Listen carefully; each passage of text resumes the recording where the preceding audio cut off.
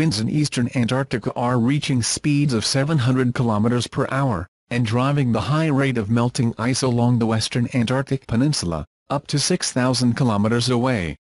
The news comes from the ARC Center of Excellence for Climate Systems Science and shows that the winds are strengthening in a particular type of ocean wave known as the Kelvin wave. When these waves meet the steep submarine topography of the Western Antarctic Peninsula, they push the warmer water towards the large shelves of ice along the coast.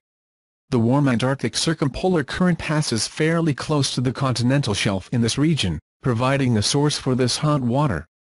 It is this combination of hot water available on the high seas, and the transport of this lukewarm water on the shelf, which has seen the rapid thawing of the ice shelf along the Western Antarctic sector during the last decades, Principal Investigator Paul Spence.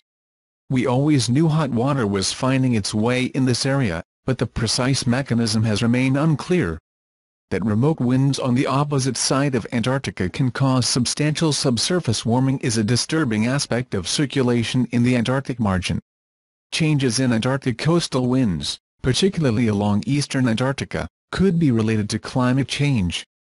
This is because as the Earth warms, the strong west winds associated with storms over the Southern Ocean contract to the poles, in turn shifting winds near the Antarctic continent,